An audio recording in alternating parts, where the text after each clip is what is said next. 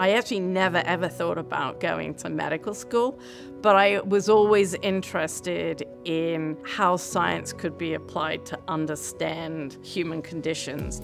How does a cell work? Why is a protein in our blood so different from a protein in our skin? Or what makes our hair different colors or our eyes different colors? Everyone's different from everyone else. DNA is like the manual that produces each one of us. So we have this similar manual, but we all come out looking different. How does that happen?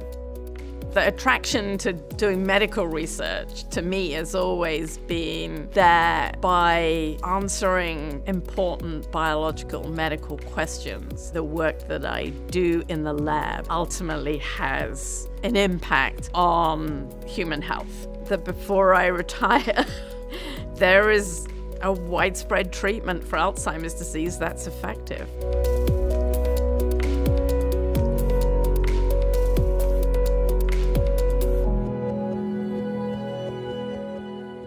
I am the director of the Ronald M. Load Center for Alzheimer's disease and neurodegenerative diseases. I run a center where we do research on neurodegenerative diseases, addressing many different facets of the disease. My other hat is as department chair for genetics and genomic sciences. We have within a single department the potential to go all the way through from very basic discoveries to treatments in terms of clinical trials.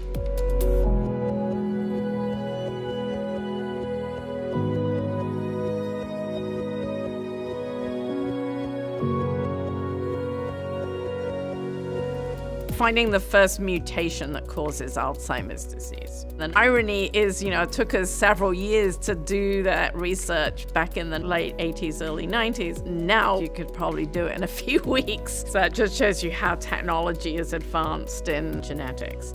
Genetic and genomic approaches have really transformed how we think about Alzheimer's disease. It is possible to look at 100,000 or 500,000 individuals, and so that then gives you a completely different kind of picture on a different scale.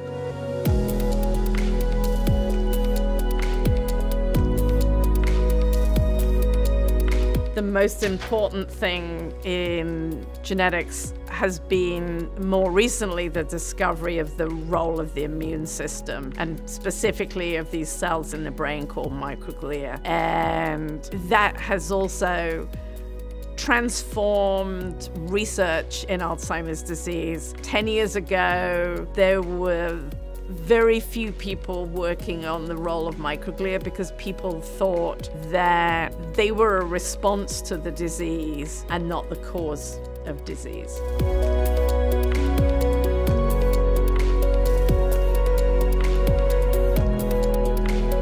I am deeply honored to be receiving the Piepenbrock Prize. This is a validation of everything that I've done over the last few decades in terms of my contribution to Alzheimer's disease. It's a recognition by your peers, and that's probably one of the most important things, is that your peers recognize the value of your research.